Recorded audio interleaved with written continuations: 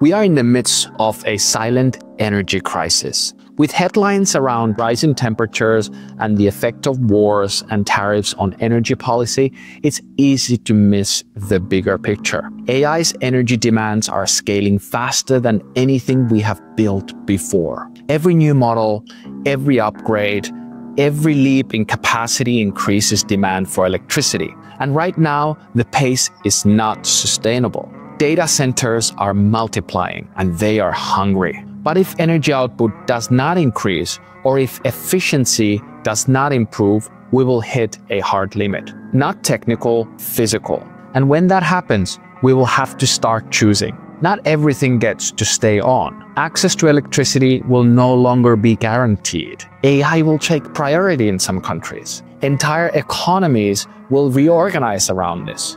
Nations will compete to control the future by controlling energy. The US and China are already racing to scale production. This is not a reason for fear, but it is important to be aware. AI is not just a software problem, it is an energy one. And the winners will be the ones who solve both.